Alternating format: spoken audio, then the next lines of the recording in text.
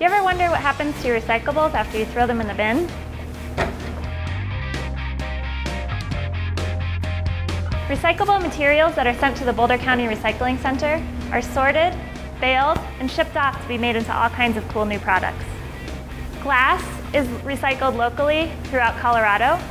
We have a unique relationship with the Coors facility, so some of our glass goes down to Coors to be made into beer bottles. Glass is recyclable indefinitely, so it's a really great thing to keep in the recycling stream. Aluminum and steel cans are also recyclable indefinitely. Steel and aluminum cans are sent down to Denver, where they're melted down and made into new metal products.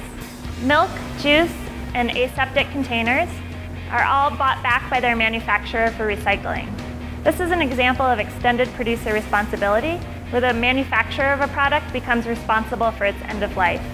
These materials are recycled for their paper and aluminum content. Paper is sent throughout the northwestern United States to be recycled.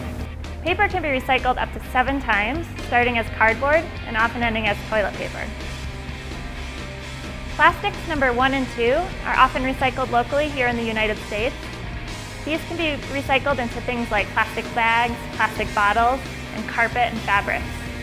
Plastics number 3 through 7 are sent throughout the world for recycling, and the market is ever increasing.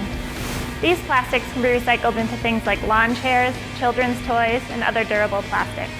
If you have any questions on the recycling guidelines, visit www.bouldercountyrecycles.org. And remember, reduce, reuse, recycle, and compost.